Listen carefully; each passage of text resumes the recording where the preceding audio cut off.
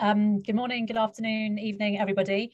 My name's Ginny Hendricks, and together with Bianca and Cameron Nayland and a bunch of other metadata fans, we've prepared this session to try to bring several conversations together about open metadata. A lot of the discussions have been prompted by the announcement from Microsoft Academic that they're closing down their service at the end of the year. So some of the conversations about how we're going to achieve more richer, more comprehensive and openly available metadata have been accelerated. And so I'm really happy that Force 11 is giving us an hour, which is a bit of a challenge because there's so much to talk about, but really happy to do this conversation at Force 11 and bring some of these players and conversations together today. This is a photo of where I am sitting right now. This is two phone booths in the Crossref Oxford office, and one is called Meta and one is called Data. And I'm currently sitting in Meta. It was difficult to pick, and Rachael is sitting in Data. And they're kind of the wrong way around unless you turn that way. But I thought it was a good one just to start while we're waiting. Just to kind of set the context, I wanted to remind everybody of the talk yesterday from Dr. Shamila Nair-Bedwell from UNESCO, who was talking about their new open science recommendations, which were approved and announced a couple of weeks ago. So these are the UN Sustainable Development Goals. And one point she made that really stuck out to me was that open science is increasingly recognized as a critical accelerator for society to achieve all of these 17 goals for society and humanity. And I would like to propose that without open metadata, there is no open science. So that's really the context within which we want to talk about open metadata today. I will very quickly introduce everyone who's going to be involved in sharing their thoughts and views, but we're also going to ask in a collaborative discussion document for lots of your votes and views as well. So as I said, I'm Ginny Hendricks, I'm from Crossref, currently in Oxford in the UK. Bianca Kramer is at Utrecht University, and you'll know her from her work on the scholarly tools and a lot of the analysis that's coming out at the moment. Same with Cameron Nayland, who's at Koki down in Australia. And Laura Paglione will be talking about Metadata 2020. She's a consultant leading that. Catriona McCallum from Hindawi and open science advocates, well-known open science advocates, will be talking about the lessons learned from campaigns like the Initiative for Open Citations and the Initiative for Open Abstracts. Heather Piroir, you will know from our research, from Impact Story, and more recently Alex, which is one of the exciting efforts to help the community replace or even build on what Microsoft Academic Graph had done before. And Rachael Lammy is from Crossref, and she's going to talk about a different kind of approach that isn't a campaign, that isn't scraping or harvesting metadata, but is about community-sourced assertions. So a little bit about how we're going to run the session. The first part is what I just described. So some lessons learned, pros and cons and challenges from these different types of approaches to gathering open metadata. Bianca is then going to lead us through some data that she's just put together, and then an interactive session where we will use Mentimeter to look at different types of metadata to decide and agree as a group how important they are and how open they are, to try to then, at the end of the session, which Cameron will lead, to come up with a plan and try to focus and hopefully, potentially under Force 11, be able to continue the discussion, not just to talk, but to create action plans as a group to move forward. If you want to take a note of this URL, the tiny URL, this is the active discussion document. I don't know if someone can just maybe put it in the chat. That would be helpful. I just did. Thank you, thank you. Okay, and we're going to ask, this is not Zoom events or webinars, it is a normal meeting, I think. So I think everyone should remain muted, but please do raise your hand if you want to ask a question. But there is a section in this notes document, the discussion document, to add questions, and all of us that you see on the screen will be jumping in to answer. So we thought we would talk about 3 different approaches to efforts to try to make richer, more comprehensive open metadata available.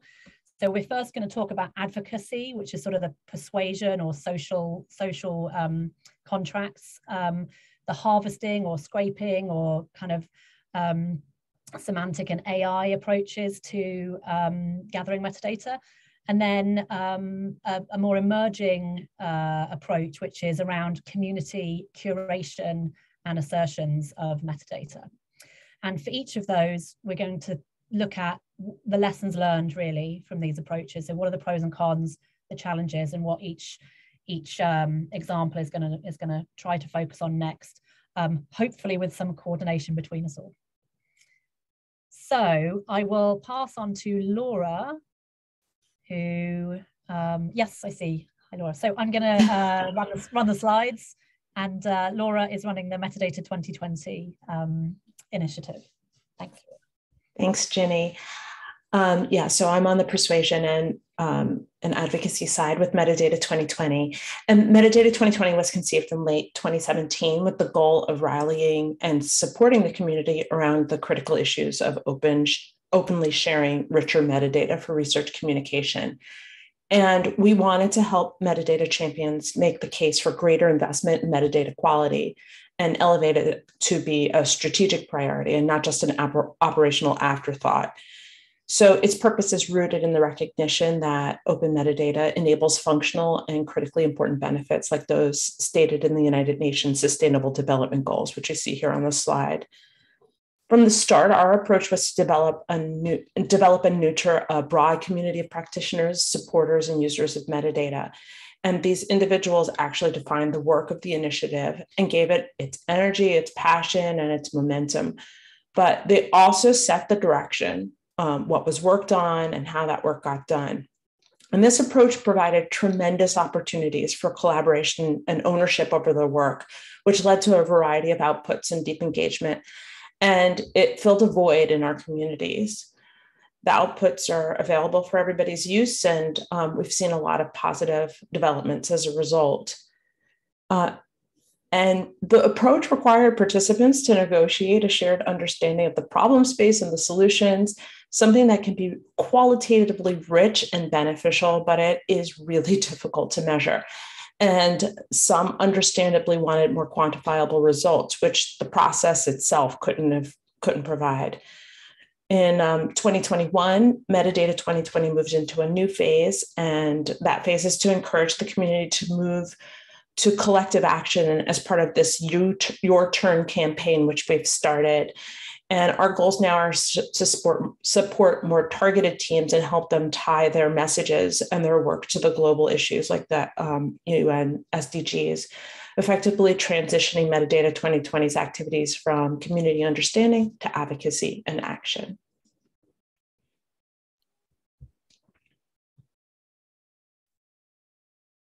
Oh, Ginny, I think you're muted. Thank you, Laura. Yeah, I was muted.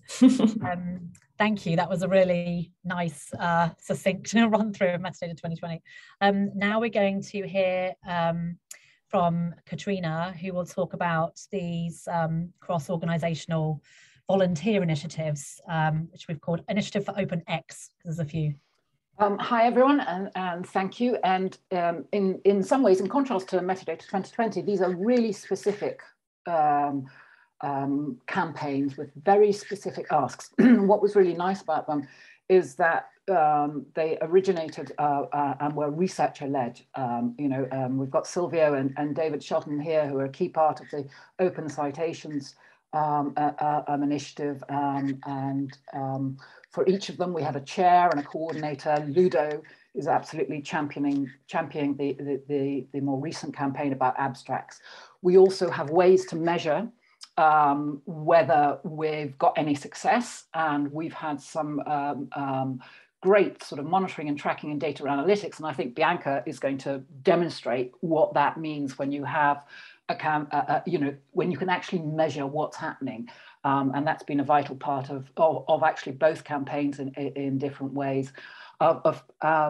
So in comparison, the sort of pros and cons. So this was all, it was cross-stakeholder. There were publishers, there were researchers, there were other organizations involved, infrastructure organizations. It was basically a bunch of people who said, can we do something?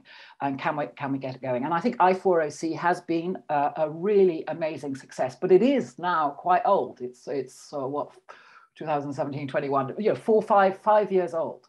And, you know, there was a very clear, simple ask. All you had to do was to email Crossref and ask them to switch your citations, which were already there, to open. That still posed a problem for some publishers, but it was a very easy to get as well. It was easy to understand why citations are important. It's linked to reward and evaluation. It's linked to looking at interactions, collaborations, whatever you like. The cons of it is that it takes up volunteer time, and we were lucky we had you know, great group of people. It also did annoy some people, particularly some very large society publishers, when researchers independently went and tried to campaign those societies. But we had, I think, demonstrable success. And the most recent report, I think, from Ian Hutchins is that in Crossref of journal articles with references, 92% are available.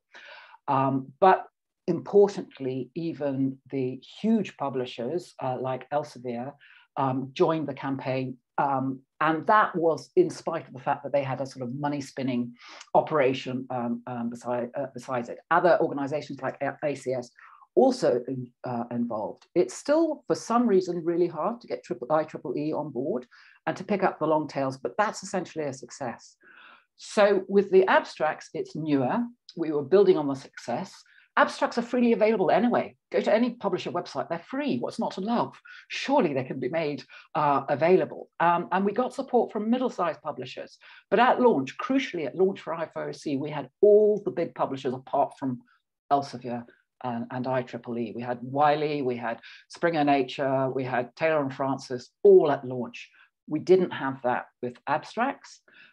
Essentially, it hits big publishers in the pockets. They sell their abstracts when they're aggregated. It was a much quieter launch.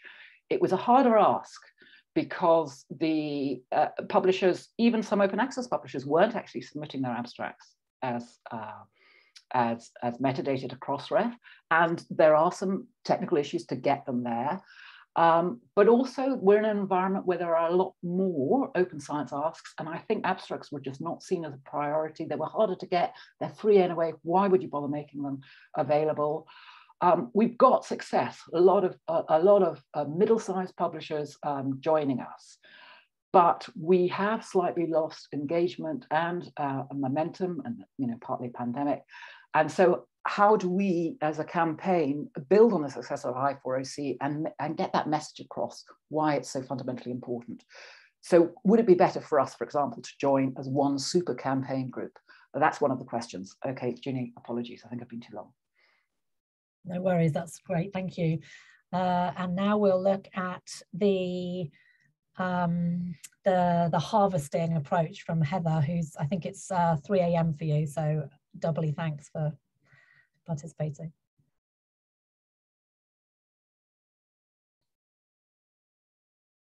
You might want to unmute, ask to unmute, Mika. She can't unmute herself. You were the host. Hang on, make co-host. Yeah, Ginny, I think you need to make Heather co-host because I think only you can do it. There we go. I got it. Hi, everybody. Hey, I'm so excited to be here. Open metadata is currently my life this month, so I'm super excited to be here. Okay, so I'm Heather. I'm from the nonprofit called Our Research. You might not have heard of our nonprofit, but you've probably heard of some of our products. We're the people behind Unpaywall and Unsub and OpenAlex, which if you haven't heard of OpenAlex yet, hopefully you will in the next 6 months. So the goal of our nonprofit is actually to fill gaps in open science infrastructure with easy to use tools and data and services. And we do that largely using open metadata, either nicely arranged open metadata already like Crossref, or poorly arranged open metadata like in OAI, PMH, harvesting tools, scraping the web, and so on. And so the advantages to this approach are that we can often do a fast launch because we don't need agreement from people. We don't need publishers to change what they're doing. We don't need people to donate. It's a very different kind of operation, right? It's just tech. Furthermore, it's tech with a small group of tech people. It's not a membership organization where like ORCID, where you need to get people to decide to do things. Just 2 or 3 of us decide and then we do them. So an advantage of this approach as we do it is that we can make bold decisions like going open source, for example, and believing we can make a sustainability model. And we can design the tools for devs, by devs. And I think that makes a big difference in adoption. And adoption of our tools has been quite rapid and big, I think, for that reason. And so we can focus on what do people need and how do they need it, rather than getting the data, which is a different way to think about it. Yeah. So some cons of this approach is that it requires the data to be there, right? So until the citations are open, we can't easily include citation data, and the citations largely are open now, and we can in Open Alex. It's so exciting. And so it's often not a viable approach until there's a critical mass, either of persistent identifiers or other things we can get.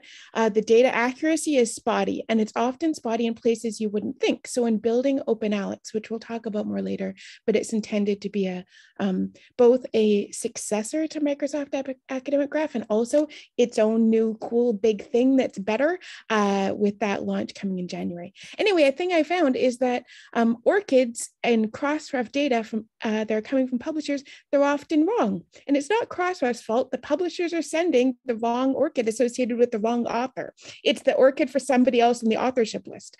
Well, okay, so now we need to clean that up. So there's a data accuracy issue that we're out of control of and need to detect and then clean. And then finally, licensing the resulting data set from merging all this together is, shall we say, complicated. So that's another con. Happy to talk more about it all later. Thanks, everybody. Thank you, Heather. I feel like because we asked everyone to do 2 minutes, everyone just spoke really, really quickly. But one thing I really appreciated there was, yeah, the data has to be there and it has to be accurate. And one of the challenges that ORCID and Crossref and others are seeing is that you have to go upstream back to the source to correct anything. So that leads very nicely, yeah. That leads very nicely onto this sort of, I guess, a complementary approach to persuasion campaigning and harvesting, which is community-sourced metadata completeness and corrections. So Rachael Lammy is now going to talk through this kind of idea. That was the best segue I ever could have had for this. I know. So yeah, so I think for us, it's probably a little bit too early to kind of talk about lessons learned on this initiative, but certainly as and when we do, we will share those out. You know, at Crossref, we've long been talking about the idea of supplementing our metadata using additional sources. And we already do things like, as you know, citation matching and funder matching to the metadata that we receive. But we know, as Heather said, there are areas where we get a lot of emails and contacts about sort of metadata quality complaints, those matches with ORCIDs,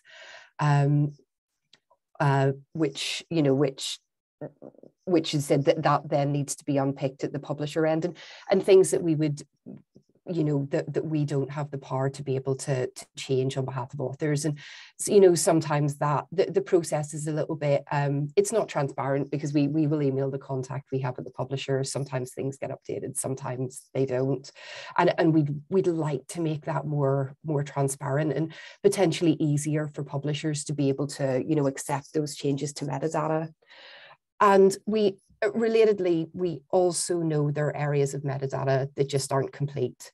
A big one is information on retractions and other updates. So I think I had a look the other day and we could see, you know, very roughly over 17,000 items with retraction in our metadata, but we only have just over 1,600 retractions reflected in our crossmark metadata, which is the section of our schema that we use to capture that.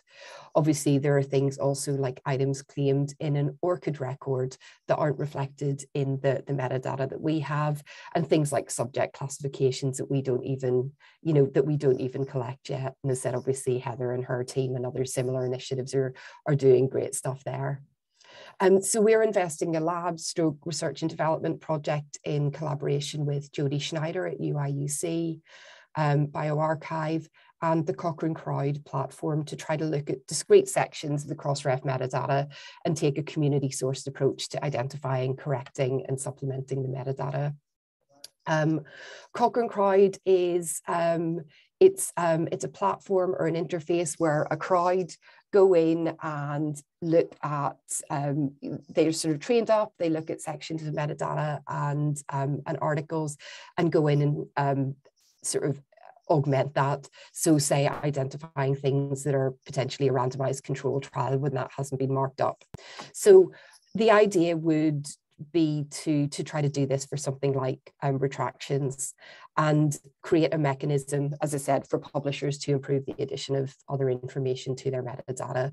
And that would sit alongside other changes and improvements to Crossmark we'd like to make. And it might even serve to give publishers information on how to improve their own processes. And that's really key. We're always going to want to get the information from our members as a preference, but it could help with things like populating back files where information can be spottier. And that's why things like asserting where information comes from in our metadata is key. We don't want to be adding inaccurate metadata, and we want to show clear provenance so that any metadata users could pick and choose the sets of information they want to use. So as I said, it's a labs project, really early days. We're lining up some validation exercises to run early in 2022. And if those show promise, then we'd look at how to expand those into a more complete research project proof of concept. We'd love to move to a more automated approach to identifying where information is missing. So yeah, more to come. Looking forward to the discussion.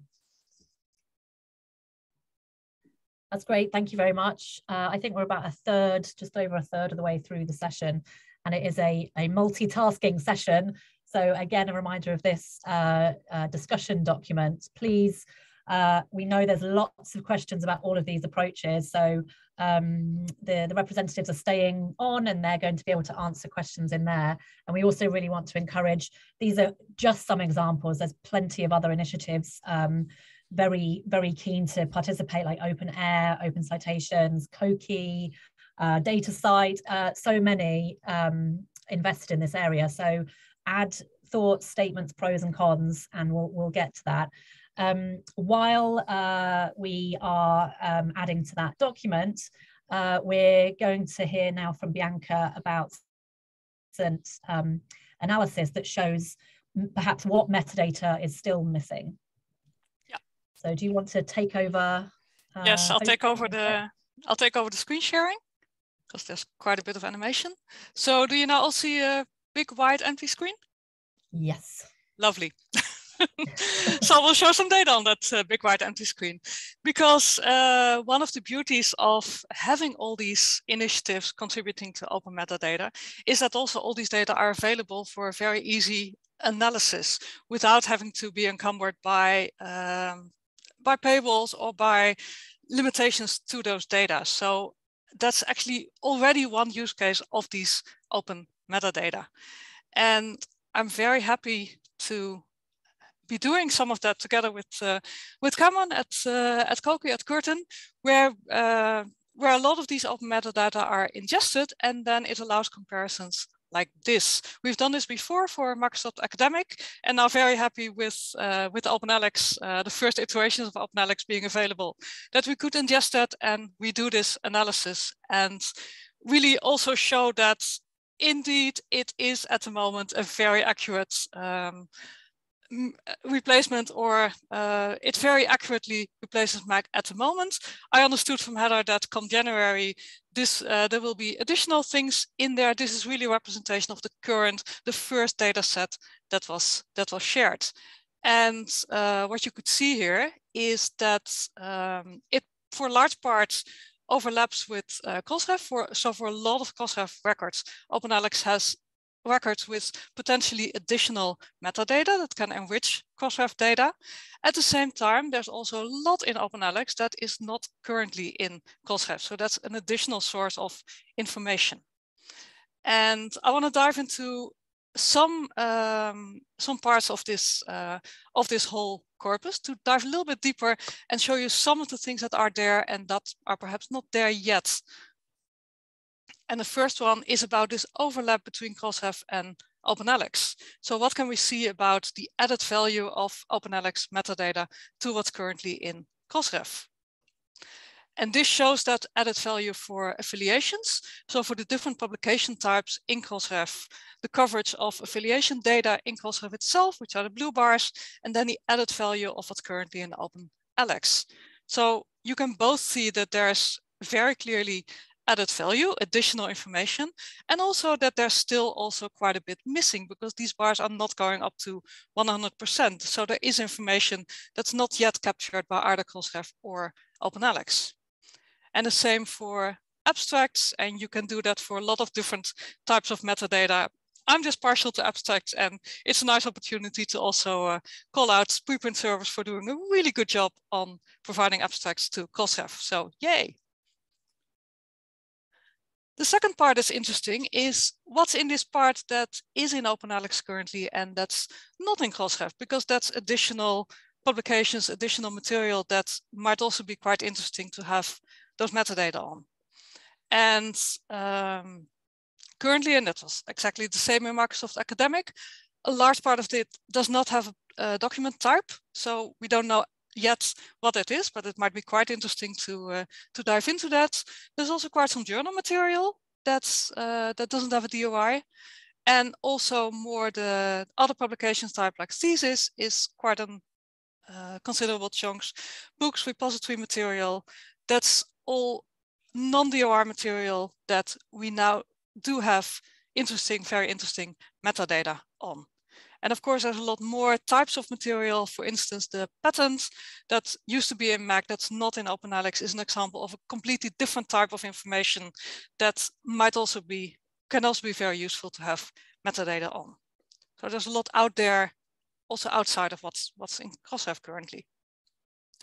And then there's this bit, the non-Crossref DOIs.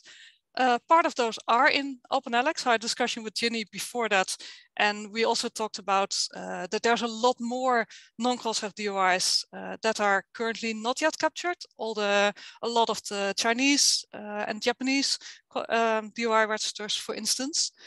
But these are also quite interesting to look at. And I'm pulling out here some data from Ted Haberman from 2 years ago, who looked at data site metadata, and also showing that there's quite a variety in the types of metadata, how well they are covered in this sample of, he took 100 records from each data site data center, and across that whole sample, it's not surprising that the mandatory metadata are very well covered, which are in this quadrant, but the non-mandatory metadata coverage is really either very low or for abstract really spotty, like only about halfway. So that gives a picture of metadata coverage and quality for non-Crossref DOIs. So just some examples of what these open data can show you about metadata coverage.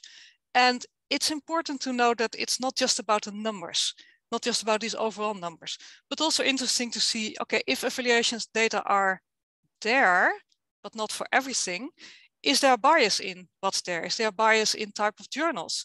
We've seen before that the Diamond Open Access journals, for instance, have less well affiliation coverage than APC-based journals. Is there a difference between countries and languages? So you can also really drill down on that, and there were also target different areas where perhaps additional effort is needed to get those metadata, or to encourage publishers to supply these metadata.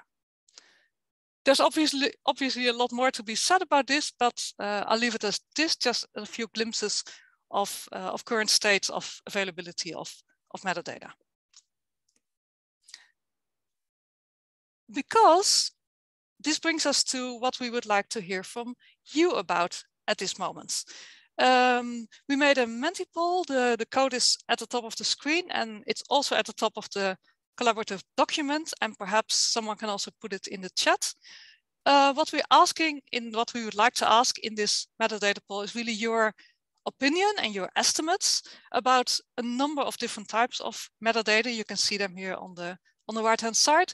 To what extent you consider them important to have open information about these types of metadata, and also to what extent your estimation, to what extent they're currently already openly available.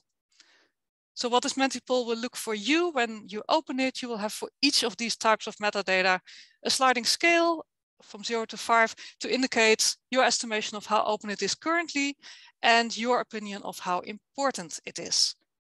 You can scroll down this list. You can also skip anyone that you just don't know or just want to skip.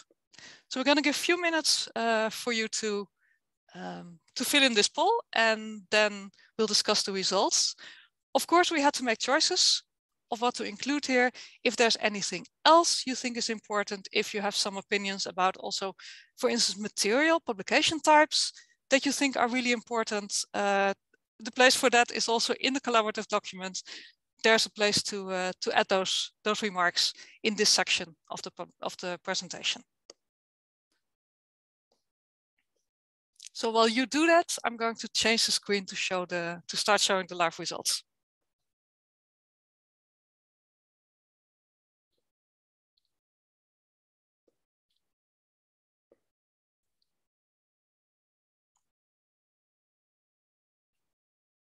And yes, we're biasing the process here, but it's nice to have something to look at when you're done.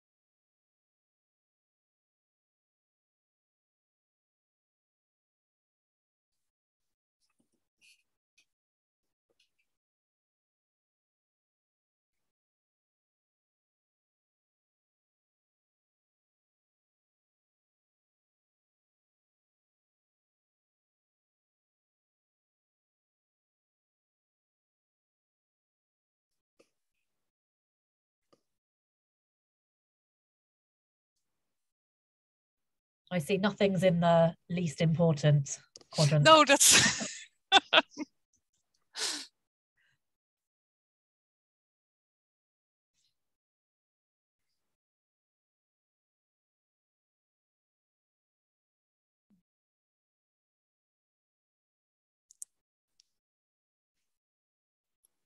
That's really beautiful. I didn't know you could do that on Mentimeter. That's nice, fantastic. Eh? That's just lovely to look at the variance.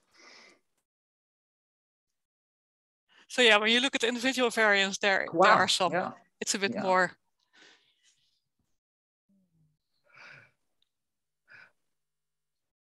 How much? Can I ask a question? Mm-hmm. How much do you think it's related to how obvious the importance is? I mean, they're all important at one level, but some people, if you haven't thought about, you know, it's like abstracts and citations. Citations are really obvious. People think, well, abstracts, it's not obvious, but actually, when you drill down, they're really important. I'm just trying to bias that particular vote at the moment. Yeah. Because you're partial to abstracts. Like I'm partial. Yeah. I think it's if everyone's answering what's most important to me in my work, or my analysis of my research, then, which I hope, then hopefully we're learning, you know, if maybe, I mean, some things that, you know, you might think are important maybe isn't for other people. I think and it is where I guess the persuasion comes in, the campaigning. I think it is a great point. And I just want to plug that abstracts, for example, really help to assign concepts and topics to a work.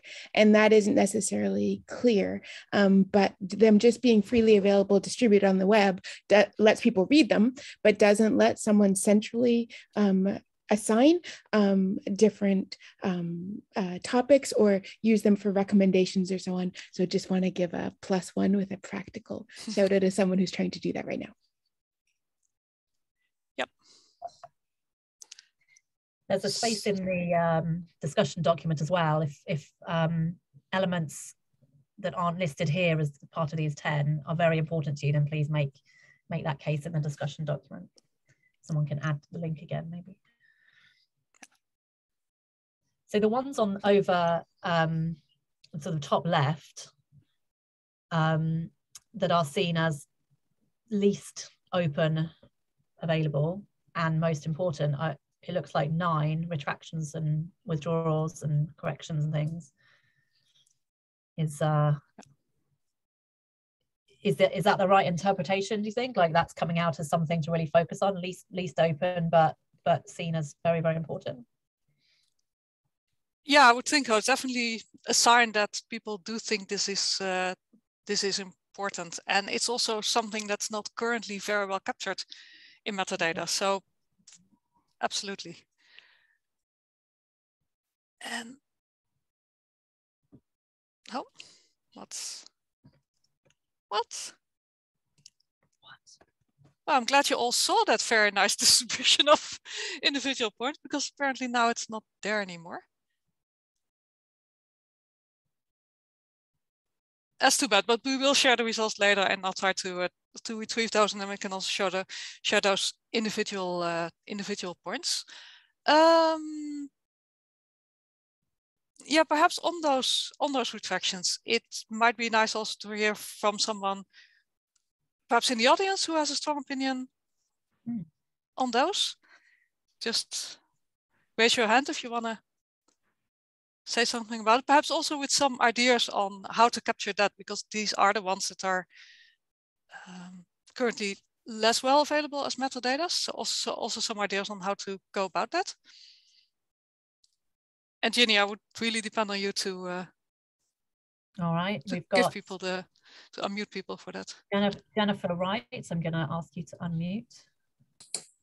Add your thoughts.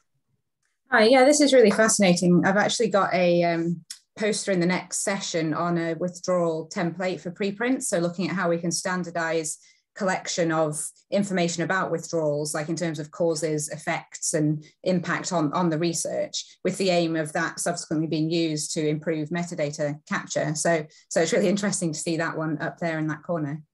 Mm-hmm.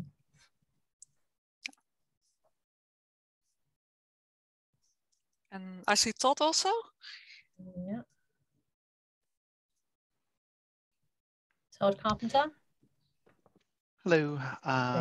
Just with regard to retractions and withdrawals, Bianca, I think you're right that it's not that that's not open. It's that a lot of publishers aren't capturing that information in metadata, and NISO's begun a project in partnership with Jody Schneider, who spoke yesterday about the Risers project, to help publishers improve the quality and the distribution of that metadata.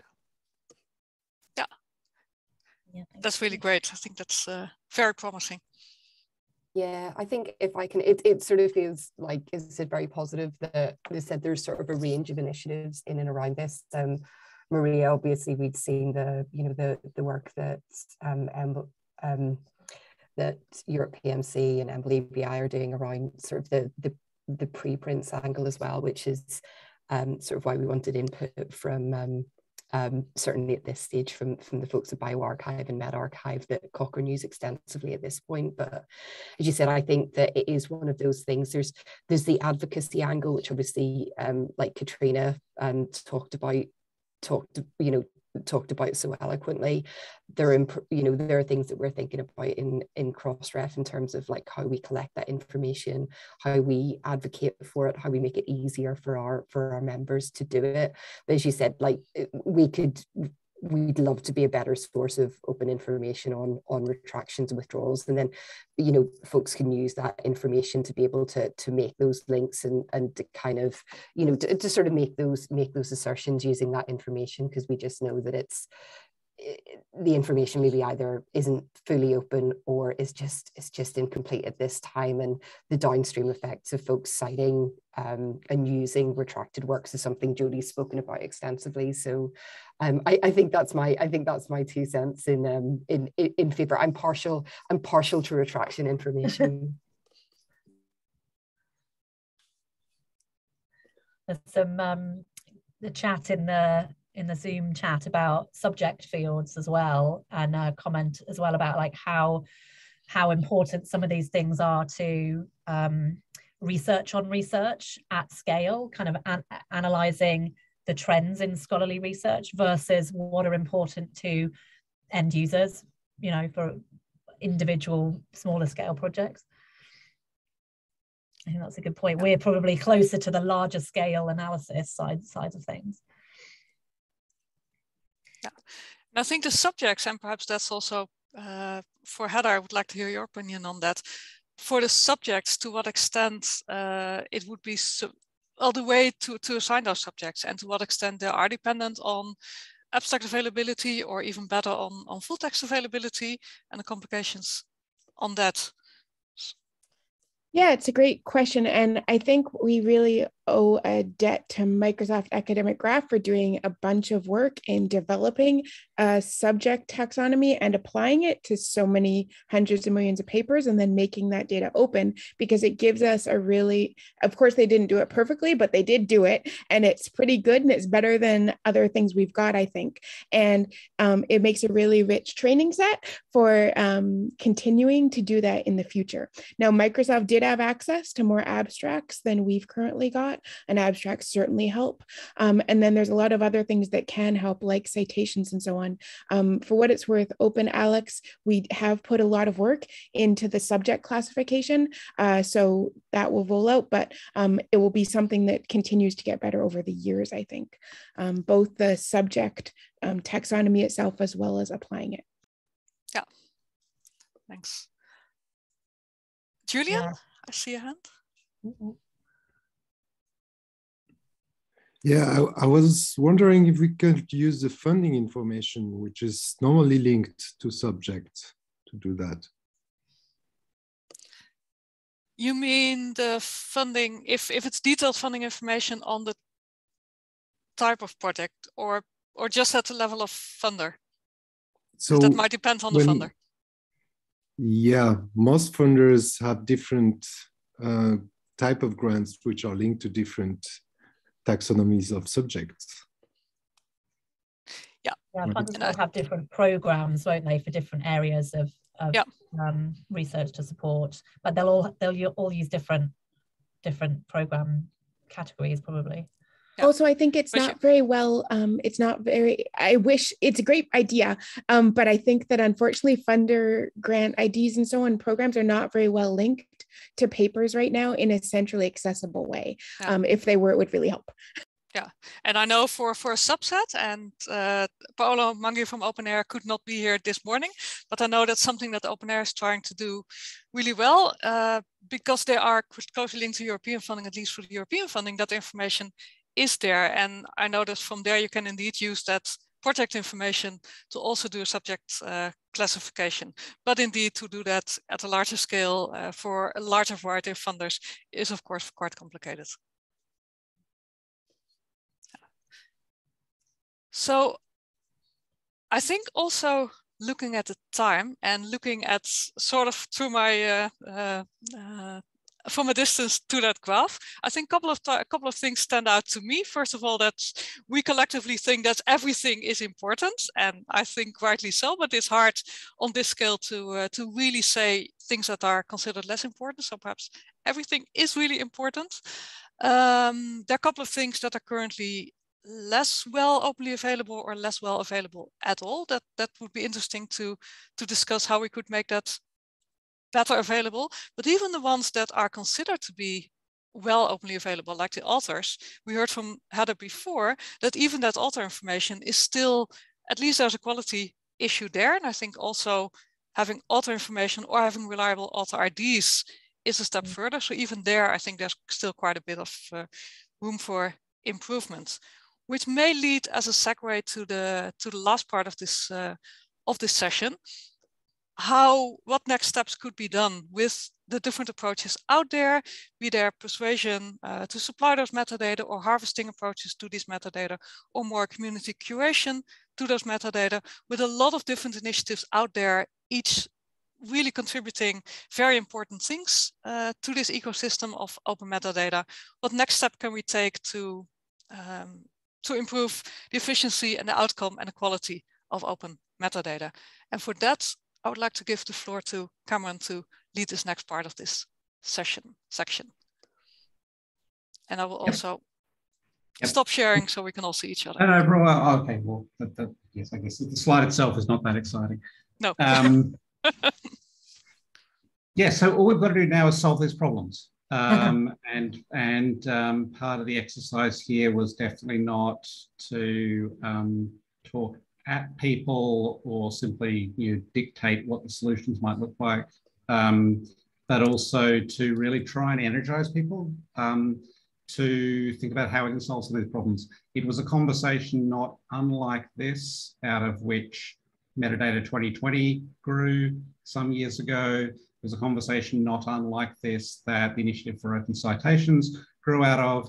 And indeed, it's a conversation perhaps not unlike this that our research grew out of many, many years ago, that we probably don't want to think about how long ago that was now, some of us at least. So what can we do to take this forward? That process has identified some priorities, some things that are more important, and perhaps even more importantly, a discussion about where we don't agree necessarily completely on those priorities. Taking this forward is probably going to be multi-pronged. It's going to involve a bunch of different things going forward. So I guess question one, and again, please take notes or make notes in that document because we're not going to have time to talk to everyone or even track what's going on in the chat at a high speed. But is there a sense, particularly those priorities that Bianca was just identifying, is there a critical mass in the room interested to push on that? I think that issue of the intersection between author metadata, the quality of ORCIDs coming from publishers through Crossref, the challenges that Heather talked about, is that something that there's a group of people in the room interested in taking on and working on? Who feels passionate about that? You can use your hands, or who feels passionate that someone else should do something about it?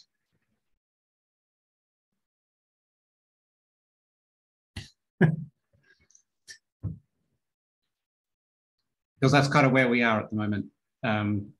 If none of this is going to happen unless we collectively move on it. Yeah. I think this is one of the things that all of the three different approaches that we saw examples of all talked about, time, volunteer, focus, getting buy-in. And I think that's when we put efforts into individual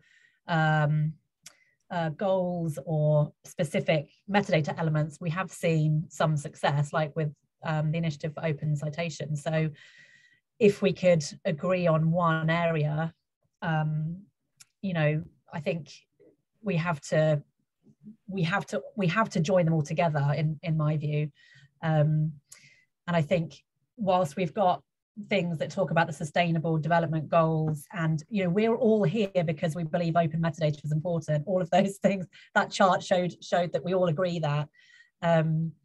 One of the other things that came through for me is that, especially from what Catriona said, is that the Initiative for Opens picked things that were a simple and easy ask.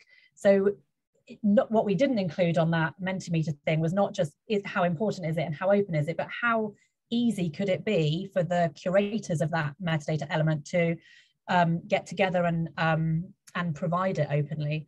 So I think that maybe that's something to focus on, is out of all of the elements we've talked about and the additional ones that have been put in the chat, which ones would be almost simpler to solve. I think we've all just seen subjects, not simple.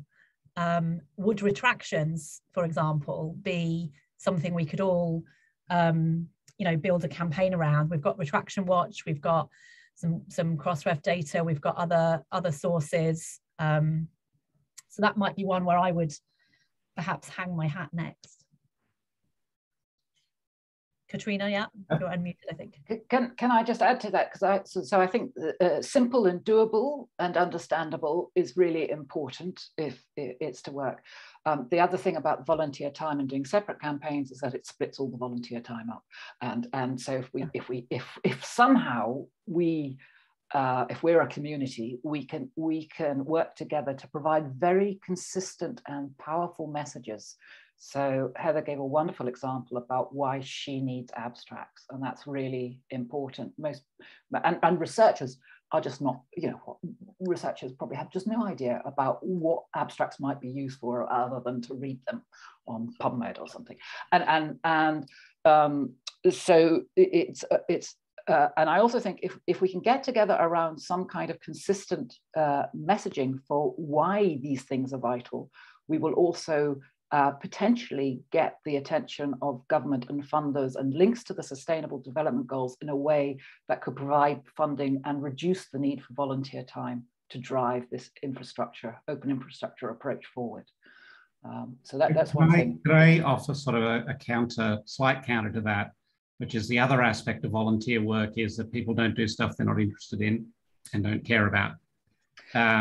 So finding those sets of things that people do really care about, and trying to create critical mass. And then I think, to Catriona's point, coordinating, trying to find the resource, and resource is a real issue, to coordinate amongst activities would be really key. I was interested, so this, I can, I've got a bunch of people in the chat who really do care about subject classifications, even though it is a hard problem. And we've probably got a bunch of other people who are less concerned about that. But actually the two things are connected: the abstracts, the retractions, all of these are interrelated. There is a suggestion, and some of us have been in various other groups for the purpose of pulling together, yes, another discussion group, yes, another forum, but nonetheless trying to find a way to coordinate amongst some of these activities. Is that something that people feel that it would be worth engaging? You've come to this session, right? I mean, if we're asking people to come to a session like this to talk about the problems once every quarter rather than once a year, is that something people feel is worth their time? Just to keep talking about what these different initiatives are and where they are. Is that a useful thing? Can we take a vote? Yeses in the chat. Can we do a poll? Yeah, I was just going to say, I like that people are putting in almost like a sort of a statement into the chat. I am passionate about working on initiative for open blank. And maybe if we can gather those, then we've got our kind of, by saying the words, I'm passionate about working on it, we're going to get the people. Draw that together. Stephanie, I know, have we moved on from what I saw your hand go up and then I kept talking? Yeah. I'm sorry, but you want to jump in? Yes, I just really just want to, reiterate what I said in the comments. So my group has been thinking about classification quite a bit in the last year or so. And it was a very practical problem because we're working on research and data citations at the moment. And we're stuck in going anywhere forward because we don't know what the data is on. And we know we should be not comparing data sets across disciplines, right? Because they can be so different. So then we start thinking about, why not think about, an open classification system for ScalCom? And I know it's a hard problem, very hard problem, and it's also a huge problem. But I think the people on this call today are the right ones to solve it. And I just want to put out there that I would be willing to lead and look for resources. So I know it's not something we're going to solve, you know, in the next couple of months, but maybe we can use the Google Doc as a starting point. I would put in, you know, a couple of comments, but then really just to get people's maybe emails, just that I could start following up. So if you're interested in that, maybe I'll just, you know, put a comment and add your information, and then I would reach out and well, early next year, I would say, if people want to do that. Yep, you got my interest, and I think a few other nods and other heads going on. So and we have our first volunteer. So we have an initiative for open subject classifications. And so who else? Is anyone else you're actually really? I can't track the chat because it's moving so fast at this point. But did we get someone who really cares about the author and ORCID classification issue? Was that one of the things that came up, or is that just a thing that people want to keep focusing on, addressing, figuring out? Yep, Catriona. I'm just going to say, so things like ORCID, that, you know, there's a lot of momentum there anyway, but there's still a lot to be done. Same with RAW. And so for things like that, they're sort of slightly in a different stage of the campaign. I mean, what's really important for RAW now is to get every submission platform, every publisher, integrated everywhere. And that's not happening. So that they're at a different stage. The other thing I just wanted to flag, for example, around retractions, is that there will be things coming down the line that are going to be really important, like whether a preprint or a journal article is peer-reviewed. And to what extent, and that's going to form part of the metadata. And there's going to be a whole bunch of stuff, I think, around research integrity that's going to come down the line as well. And I don't know whether we need to start to think about those things that we might need also in the future, as well as the things that are happening now and the stages that those particular issues are at. Yeah, I think there are a lot of issues. So I know that there is an interest in trying to find a way to, I know we've talked about this a lot in the past, do better coordination across these efforts. I will, you know, again, subject to something I care about because I have the same problems that Stephanie just talked about, and that's actually connected with all of these things. And the drivers for adoption of better data upstream are very frequently dependent on those subject classifications, it turns out, is the thing we've found recently. But in any case, I think please continue to use the document. We've come to the end of our available times. I'm going to pass back to Ginny.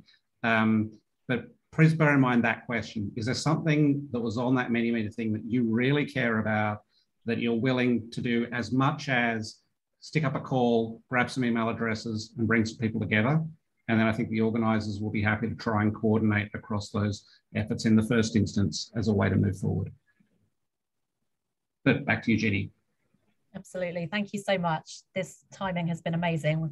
So much preparation on all the data and the thinking from the examples, and really so much energy and ideas and enthusiasm in the chat, which I know is really no mean feat these days when everyone's got sort of challenges, life challenges to deal with, and a million Zooms to choose between. So I just really want to thank everybody who's helped prepare for the session, but also you know, the 90 people, I think, in the end, who have just taken an hour out of their days to come and contribute experiences and thoughts and ideas. And we're going to keep that discussion document live. There are 2 sections at the end to add if you want to lead or join a session on initiative for open something. We've got a lot of interest for the subject classifications, as Cameron said. And then underneath that, add your name if you want to be generally involved in trying to coordinate all of these initiatives. And if we can, as Catriona said, kind of share approaches and save a little bit of volunteer work, that would be appreciated by all of us who do so much, and all of you, of course. So That takes us up to the hour. And yeah, doubly thanks again. Enjoy the rest of Force 11.